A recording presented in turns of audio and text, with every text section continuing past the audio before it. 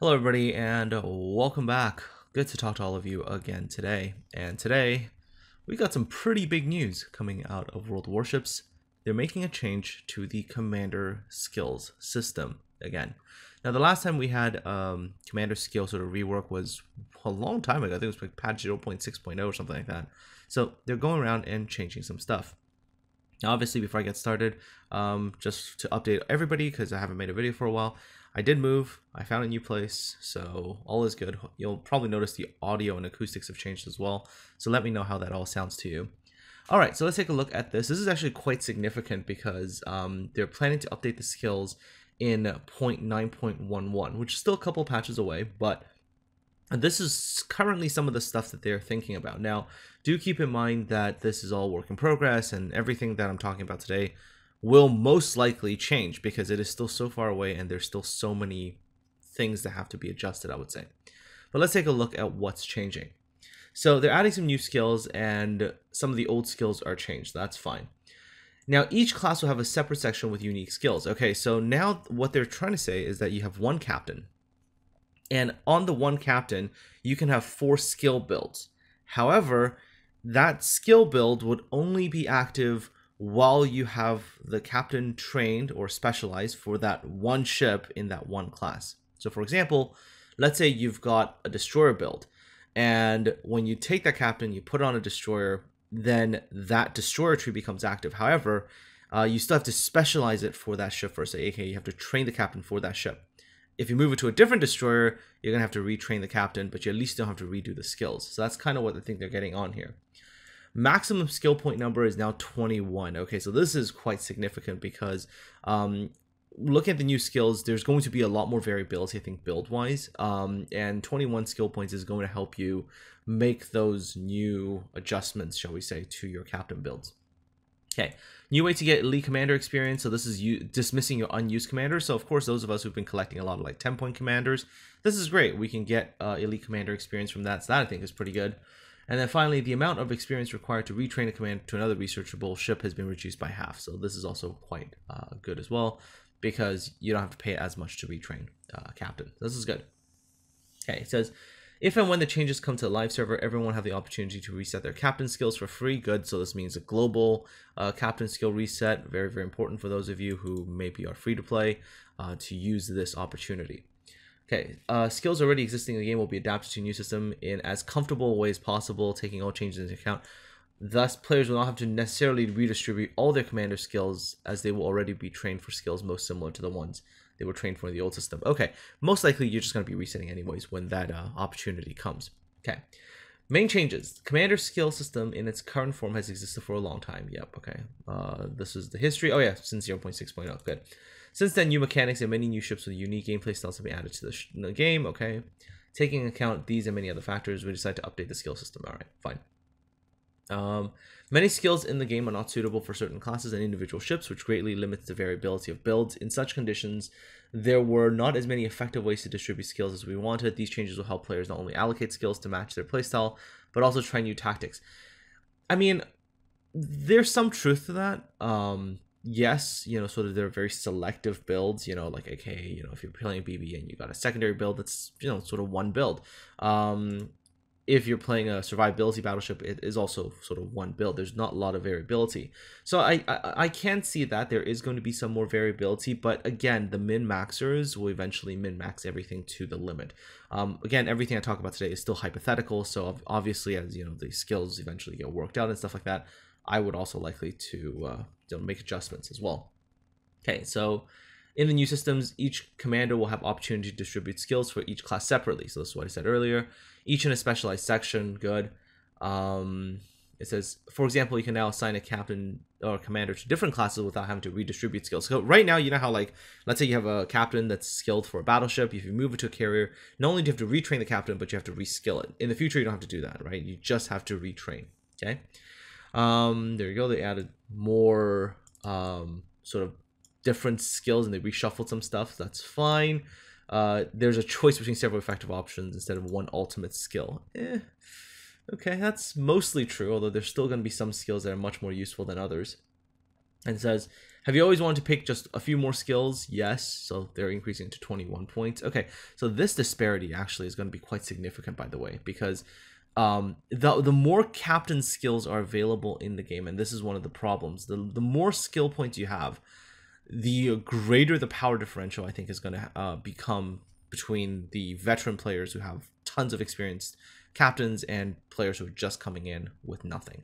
So I think this is actually, it's a good thing for us veteran players. We get really excited about this, but there is consequences for this as well towards the lower end incoming players. So this is yeah, this is good for us, not so good for the new guys. Also get new way to get commander experience, elite commander experience. Again, this sort of favors the veteran players, right? Like I have a ton of unused 10 pointers or whatever. I mean, I'll just, you know, recoup some of that in terms of elite commander experience and probably use it to boost others. I'm not sure how much this would apply to a new player unless they just want to spend money. Like straight up, look at this. 50% experience earned at the cost of 150 experience per 1 doubloon. I mean, yeah, I guess. Anyways, all right, so let's take a look here. Commanders will still have only specialization, so this is important, right? You still have to retrain it if you change it to a different ship. Only one skill set corresponding to a class of ship is active at any one time. This is self-explanatory. Skills for each class are distributed independently from each other. So yeah, you can do 4 different skill distributions, right? Okay. Basics of skill distribution will not change, so you still have to pick one from the first row, one from the second row, one from the third row before you can unlock the 4th row. It's like that, okay? Cost and number of points for recruited commanders will change, so that if necessary, the player will be able to recruit a commander with a large number of skill points. So basically, you can have a no-point captain hired for free. For 900,000 credits, you can hire a 6-point captain, and for 1,750 doubloons, you can hire a 10-point captain. So they're definitely going in that route now. They're making it really kind of costly, actually, but it will. Again, this seems to disproportionately affect new players, or like, you know, newer players, because if they don't have the massive credit reserves or whatnot, then you're incentivized really to spend doubloons to get something like a 10-point captain. Anyways, to redistribute the skills as before, elite commander experience or doubloons will be required, obviously. Okay, each skill section is redistributed separately. Okay, so if you want to redo one section, it's okay. Wow, that could be costly though. Although the one captain will be much more universal, I guess, afterwards. The cost of redistribution for a section with a commander of 21 skill points will be 525 doubloons or 500k elite commander experience. Okay, so obviously for 19 pointers, this doesn't change. A commander with no specialization for a specific ship cannot be assigned to it without retraining. Of course, premiums and special ships are not included in that. That's fine. You can go into a battle on a ship without a commander. In this case, commander experience will not be credited to the account. Okay, fine. The amount of experience required to retrain a commander to another researchable ship will be reduced by half. Skills will not work until the commander completes retraining. Okay, so if you don't immediately use, I guess, doubloons to retrain, at least the amount of experience required to retrain is now halved. Okay, that's pretty good, actually. The cost of commander retraining changes. Since redistribution of commander skills are required much less often, the cost of retraining doubloons will increase from 500 to 750. Okay. Oof. Okay. So that's the preliminary, changes. But here's what they're actually doing skill-wise, and this is the fun part.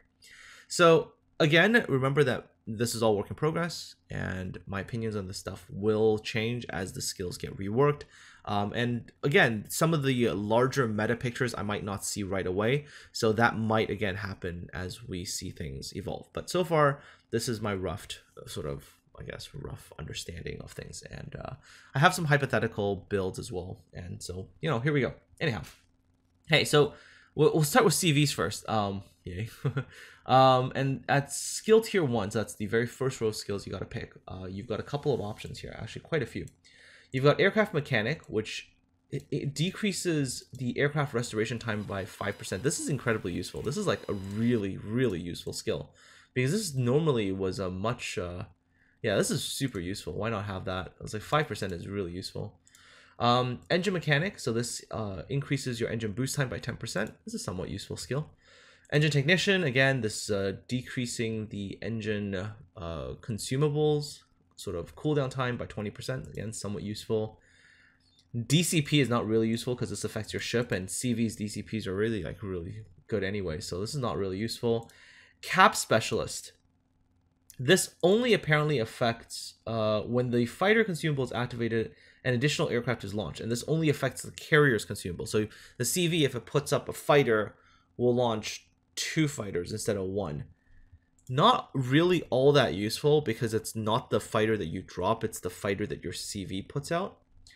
And then it says Patrol Expert is increasing the action radius of patrol fighters, action radius plus 10%. This is selectively useful, so maybe on something like an Enterprise or something like that where you have a huge patrol radius for your aircraft, maybe that would be useful. But again, I mean, CVs are so concerned about striking and having airplanes ready for that purpose. I would say aircraft mechanic almost becomes a guaranteed like first row pick, I guess. Second row, things get a little bit more interesting. So you've got Torpedo Bomber Specialist, which decreases arming distance by 10%. That's like really useful. Torpedo Armament Specialist and increases aerial torpedo speed by 5%. So both of these two combined together are useful. So assuming that, let's say you're in a CV with torpedo bombers, these two skills, nice little combination there. Okay. Engine Expert increases aircraft carrier squadron speed by like 2.5%. That's somewhat useful. I mean, you can find maybe some situations where you could use that. And this you have to combo with something else, which I'll show you a little bit later. Repair Specialist. So this improves the effectiveness of the repair consumable. So number of repair consumables plus 1, action time of the repair consumables plus 10%. This can be useful. This can be useful. And this, technically speaking, I mean, if you want, you can always take one of the earlier 2 skills for like the Torpedo Bomber Specialist, whatever. You can sacrifice one of those and get this instead as well, just to get the extra heal charge.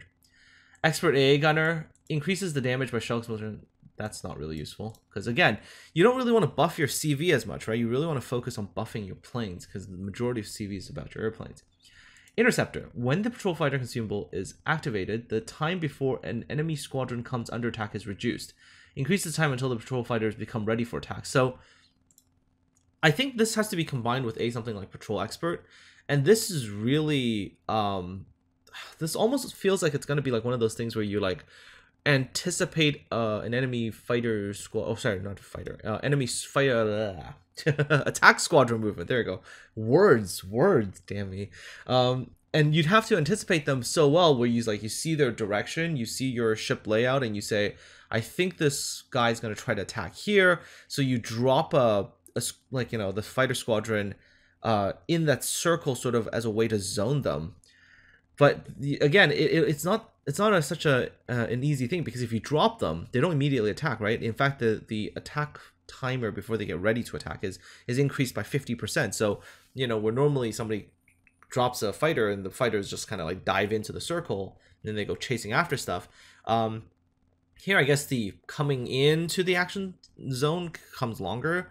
But if they get in and you accidentally like stray into them, then their timer in terms of reacting to your planes in the circle is significantly faster. However, action time of the consumables minus 25%, and like the fighter you drop isn't that long anyway. So this is like just a selectively useful skill in very select situations. I think you're gonna find much more use out of the other ones. So yeah, again, they still really haven't figured out this kind of skill. Just not all that useful. Anyways, okay, moving on. Expert Marksman, so that's a 7.5% buff to your aiming speed for your squadrons. That can be useful. Piercing Armament increases armor-piercing aircraft armament damage, so that's AP bomb damage plus 5%, AP rocket damage 5%. So for German CV, this would be very useful. For IJN CV, this will be useful. You've got Pyrotechnist. This is increasing chance of fires by HE and bombs and rockets. So for both US and UK CVs, this will be very useful. Enduring, increasing HP of aircraft by 25 per tier. This is useful the higher up you go. Aircraft Engineer decreases continuous damage taken by aircraft within effective area of AA mounts. So continuous AA DPS is 10% reduction, so that can be useful. And then Flight Director, sorry. Increases the number of squadron consumables. Oh, yay. 1 extra charge of patrol fighter. That's seriously not very useful. So again, there's, you can see kind of like here, you'll see more and more useful skills for CVs. And then tier 4, you've got Navigator Bombardier, which now increases your bomber's speed by 5%. This can be useful. Ruthless. This is the insanely strong skill. Holy crap. If your CV has torpedo bombers, this is an incredibly strong skill. So aerial torpedoes partially ignore torpedo protection. Torpedo protection damage reduction 15%. That is substantial. Now, at first, you look at the example and it sounds okay. It says, for example, if the target's torpedo protection damage is 45%, then with this skill, it's down to 30%. But if you sit there and you really think about it, you realize that like 45% torpedo damage reduction is a huge number already. Not a lot of ships actually have that. So if you were hypothetically, let's just as an example, use like the North Carolina as an example. I mean, with this skill, the North Carolina basically has like nothing for TDS. On top of that, think about cruisers. Like, what's going to happen to a cruiser? You have like so little TDS already. It's like you meet up this skill, you have nothing. So this, hopefully they'll scale in the future. Yeah, I don't know. I would say this skill is just really strong. If you've got like CVs with torpedo bombers, this is really, really strong. Close quarter specialist. This is secondaries. Okay, this is selective. This is like Graf Zeppelin only or something like that. It's very, very selective. Stealthy, reduces carrier detectability, increase aircraft return time. So as soon as I see that, it's like, no, not really useful. Senior aircraft engineer. It says damage from the AA explosion. So this is like the flak damage, minus 33%. This could be somewhat useful. And then there's focused. And focused is patrol fighter attacks only aircraft. Only aircraft carrier squadrons can be destroyed only by AA fire. Patrol fighters cannot spot enemy ships. So this is still an unknown because there's still like sort of action radius and kilometer kind of thing, and they don't really know. So this I'm going to say selectively useful for now, because possibly if this gets worked out correctly, where they make like the action radius kind of big and you can use it to zone off an entire area, then something like focused combined with interceptor combined with patrol expert, maybe that could be, you know, a real strong combination of skills, right? Then the CV, instead of being only focused on offense, can also be focused on defensive usage. Anyways, however, for now, this is a hypothetical 21 point CV, and I'm using a Japanese high tier CV as an example. Say, first skill you pick, aircraft mechanic, 5% restoration, always useful. And then you're going to grab either torpedo bomber specialist or torpedo armament specialist, your call. Either you want minus 10% arming distance or 5% torpedo speed. That leaves you with 18 points. Then I'm probably going to get something like expert marksman, enduring, your call there. So it's either 7.5% to the aiming speed or plus 25 HP per tier, so one or the other. And then definitely getting piercing armament. So that's AP bomb damage plus 5%. So that will cost me 6 points in total, so I've got 12 points left. Then ruthless. Yep. Definitely gonna get ruthless because that'll give me 15% reduction to torpedoes, like protection. Why not? Leaves me with 8 points left. Grab navigator bombardier. So there goes another 4 points. So my aircraft are a bit faster, 5% more in terms of speed. And then I can go back and take one of the ones I missed earlier. So from expert marksman or enduring, I'm going to take one or the other now. So get a little bit more HP or a little bit aiming time. So with 1 point left, get engine mechanic. So 10% boost time. Hypothetical. So you can already see that there's like some really, really, really strong skills, and some of them that are a little bit more selective or, you know, more selectively useful. Okay, battleships. Battleships is going to be interesting. So you've got loader, which is basically the current expert loader skill. 75% would be useful if you have a special skill. 50% is only somewhat useful. Pyrotechnist increases chance of fires. I mean, somewhat useful, especially if you're running like a secondary build. If you're running like a survivability build, not so much. Consumable specialist reduces reload time of ship's consumables. Again, this is mostly for reload time of main battery reload booster, torpedo reload booster, spotting aircraft fighter, defensive AA consumables. Not really useful unless you're like French BBs with the MBRB. Also, torpedo reload booster for battleships. Kitakami Yamato coming in the future, Kappa. But just, I don't know. All right, anyways, emergency repair specialist reduces reload time of DCP repair party by 5%. Okay, that's gonna be somewhat useful. Increases number of explosions in AA salvo by 1. That's literally useless. Maintenance specialist. I mean, unless they change AA again, huh? But other than that, literally useless. Maintenance specialist. Reduce risk of main turrets, torpedo tube, steering gears, engine becoming incapacitated by 30%. This is like old preventive maintenance. That can be somewhat useful. But like, On the tier 1 for battleships, there's not a lot. I mean, yeah, like this one here somewhat useful, this one here somewhat useful, and this one here somewhat useful. Yeah, so, you know, we'll see. Oh, and if you're running secondaries, then that one can be somewhat useful. But other than that, yeah, the first tier skill is really going to depend on your ships. Second tier, you've got Gunner, which is basically expert marksman, helps your turrets traverse faster. That's useful. Threshing is basically IFHE for battleships. Okay. Consumables expert. Okay. This can be useful on select ships. You know, it gives you a longer consumable action time, which again, if you have like a surveillance radar, for example, on a Missouri, that could be really useful. If you've got something like a you know, if you've got something like a hydroacoustic on a German battleship, this could be useful. Smoke generator. I mean, maybe in the future, if we get like, you know, Italian battleships with their fuel smoke or whatever, that could be useful. But yeah. Select ships here. Argoside, again, if you can utilize this intelligence provided by this is basically priority target. It could be very useful. Otherwise, only useful at best. AA Gunners training expert, so this increases your continuous DPS in a priority AA sector by 20%, so you get upwards of, like, let's say, you know, if you get like 150% now, you'll get like 170%. If you're 135, you'll get like 155 as example. Only on BBs with really, really strong continuous AA, I think this could be useful, otherwise no. And Vigilance is as useless as ever. So, yeah, a couple of useful skills there, but not much, actually.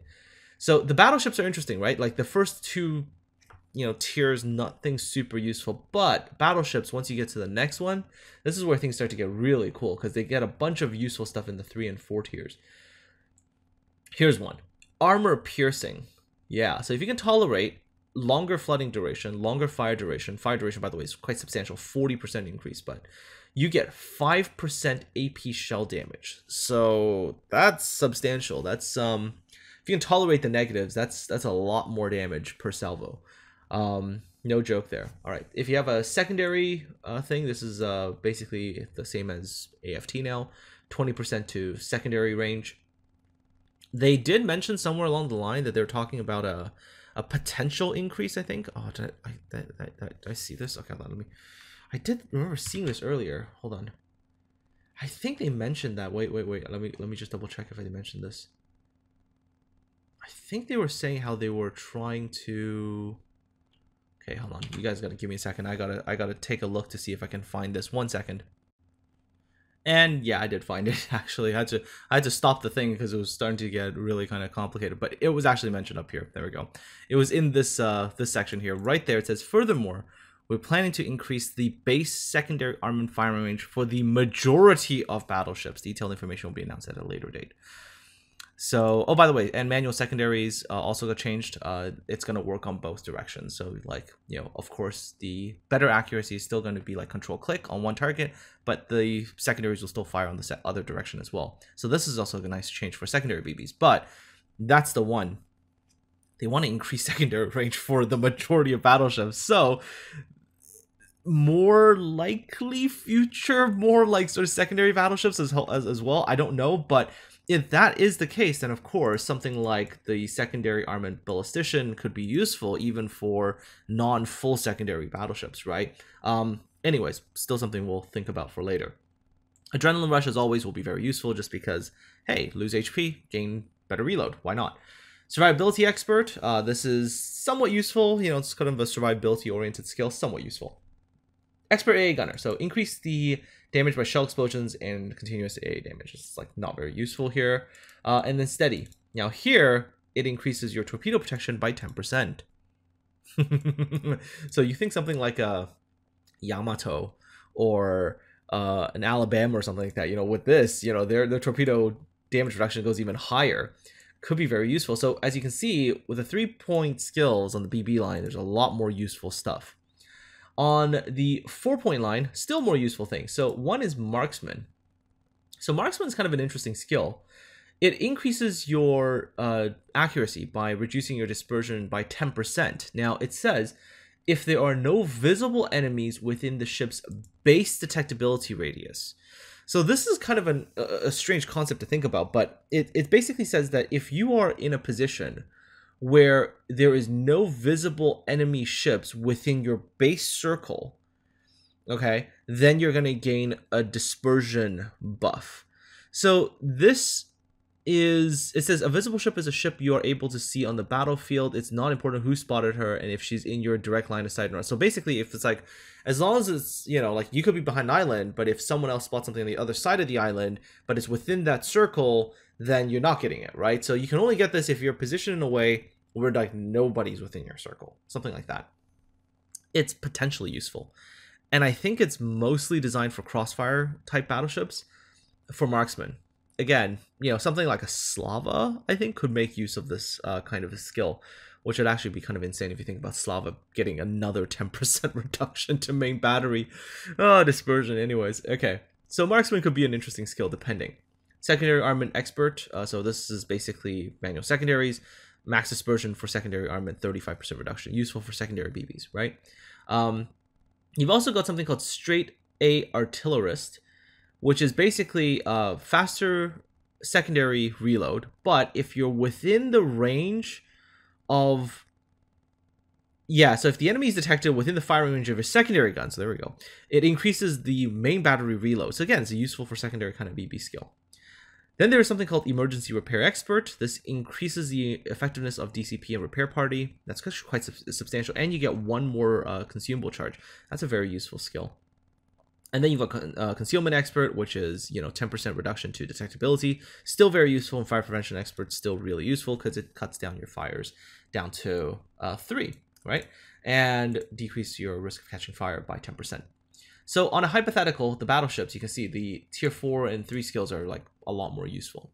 Hypothetical 21-point battleship captain could look something like this. Okay, this is more of a survivability type build. So first things first, you just pick whichever of the 1-point skills you want here. Either loader, emergency repair specialist, or maintenance specialist. Your call. I might be personally tempted to go with loader if I have a 75% reduction on the captain. So some special captains with 75% reduction, I might offer that. Otherwise, I might go for emergency repair specialist. Then on my second row, I might take either Argoside or Gunner. So this is either giving me priority target or faster turret traverse. Again, only one of those skills I'll take. Now with the other ones on the 3-point line, now this is where there's a couple more choices, right? Adrenaline Rush still useful, so I might take that.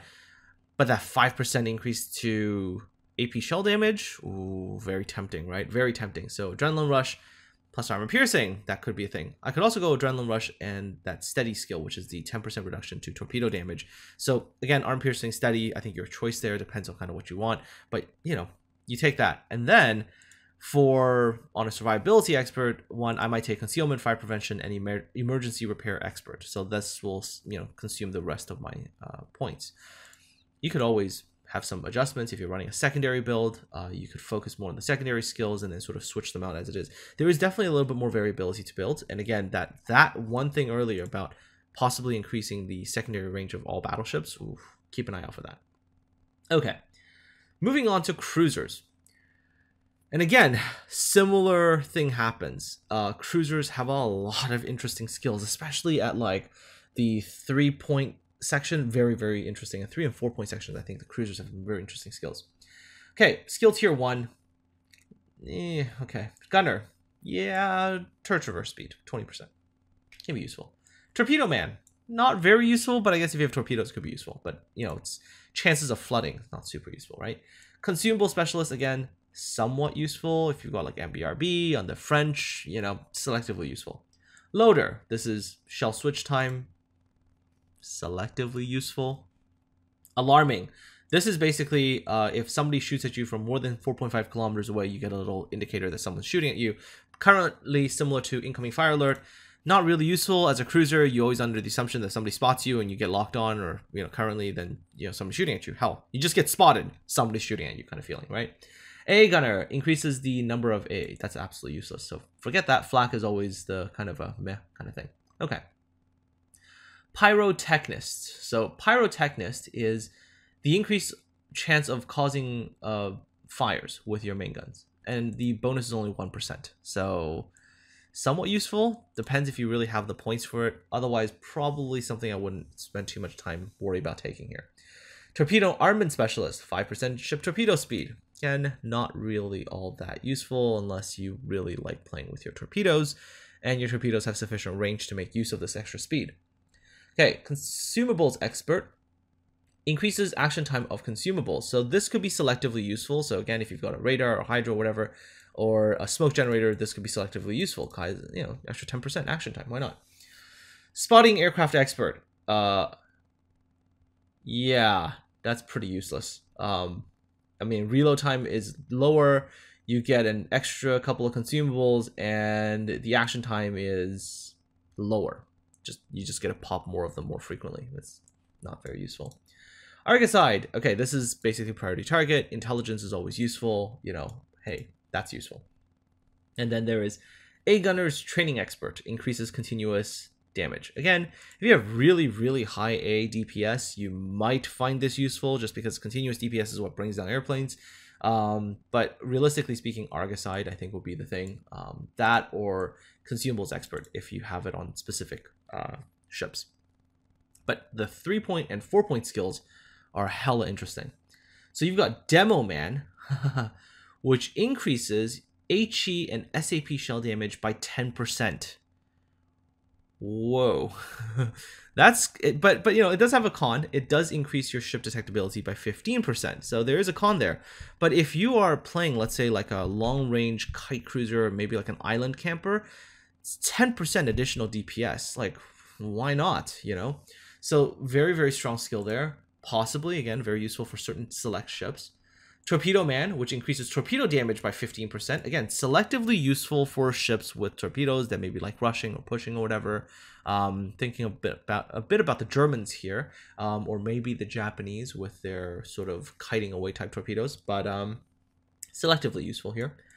Adrenaline Rush, again, still always useful. Faster reload, always a good thing. AP Demolition Expert. Ooh, this one, look at this. No cons, no negatives. AP shell damage goes up by 7%.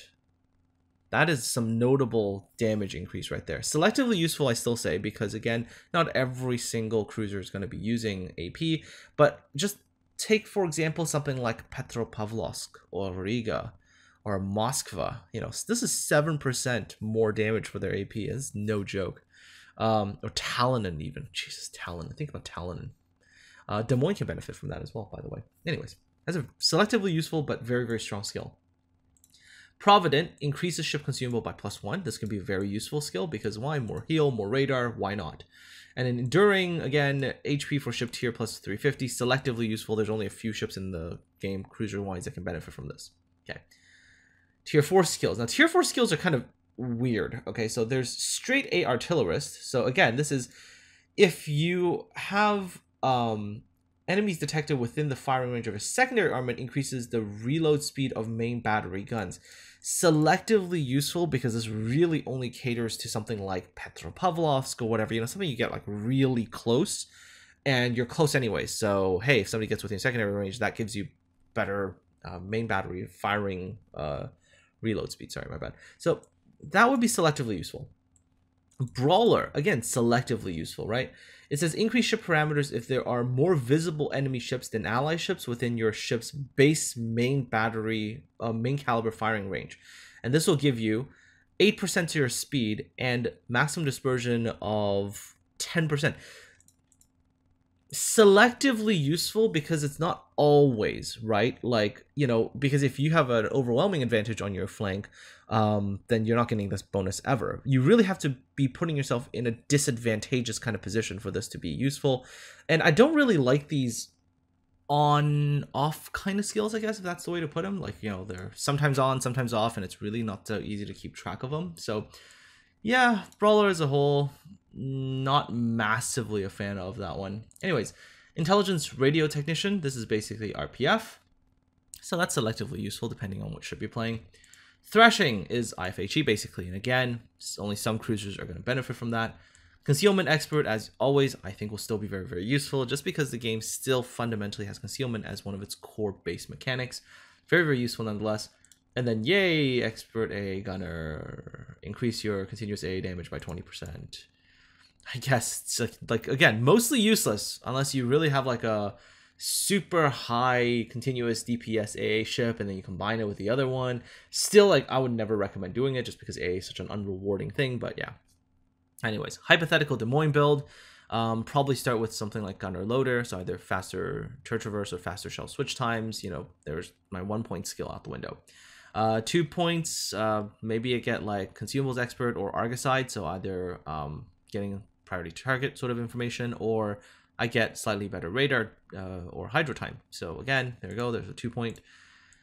And then I'm going to spend a bulk of my skills over here at the 3 point like line, which is Adrenaline Rush, AP Demo Expert, maybe even grab Demo Man and Provident. So that will give me 0.2 reload, 0.2%, sorry, reload for 1% HP lost, 7% better AP damage, 10% HE damage. You know, I will suffer a little bit more in terms of detectability, but you know, Des Moines likes to play behind islands anyway, so maybe that is worthwhile.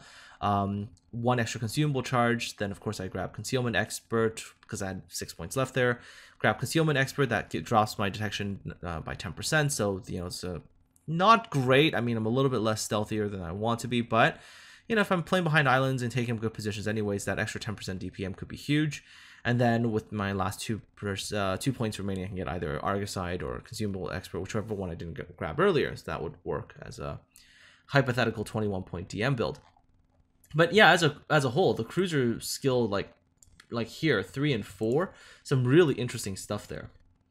Okay, destroyers. Destroyers are not too much change actually in a lot of ways. So in skill tier 1, you've got Gunner, Turret Traverse, not very useful. Torpedo Man, you know, increased chances of flooding, somewhat useful. Consumable Specialist, again, you know, reload time of MBRB, TRB, you know, selectively useful if you're having like a ship with TRB or something like that. Loader, you know, shell switch time, again, not very useful. Maintenance Specialist, now this is the thing that prevents you from losing turrets, torpedo tubes, steering gears, engine, whatever. This is useful. This would be like PM on the current, you know, captain's tree.